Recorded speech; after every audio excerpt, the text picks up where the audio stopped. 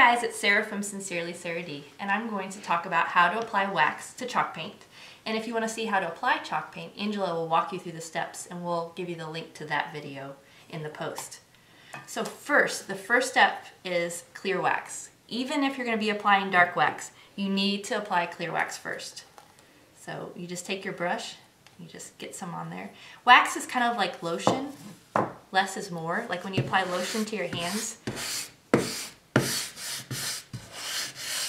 And so I'm just going to apply a coat of wax on this whole entire piece. And I usually apply 2 coats to every piece that I do. And this piece is so small, and so it's going to go pretty fast. But you just apply your wax to the top and the sides. And then we are good to go. And I also am going to apply dark wax. And like I said before, I can't tell you too many times, always apply clear wax before you do the dark wax. And so with this, use a lint-free cloth. And I just cut up some of my husband's old t-shirts for this. And on a lot of my pieces, I just apply the dark wax to the corners. But you can apply it all around, but it really will give an aged look to your piece. You definitely don't have to apply dark wax, but if you like this look, it's a good thing to do. So you just go ahead and apply it wherever you want. Rub it in.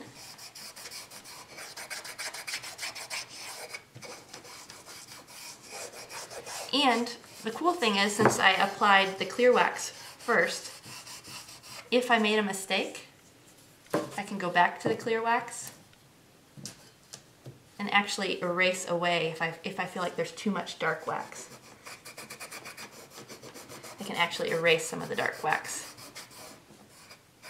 Alright, so once you have applied the clear wax and the dark wax, if you wanted to, use your lint-free cloth and just buff the entire piece.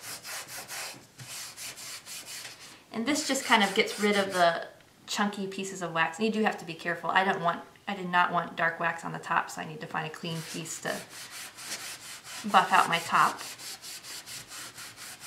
And it also just gives it kind of a nice sheen.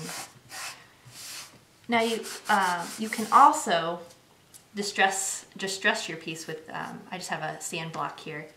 And you just take your sandpaper, and I usually just do the corners. And you always use this. You always sand it after you've done the wax. And this way, just kind of brush it off. And then you have your distressed piece. And it's kind of hard to see, but if this was dark colored wood, you'd be able to see the edges a lot more. But you can sand as much or as little as you like.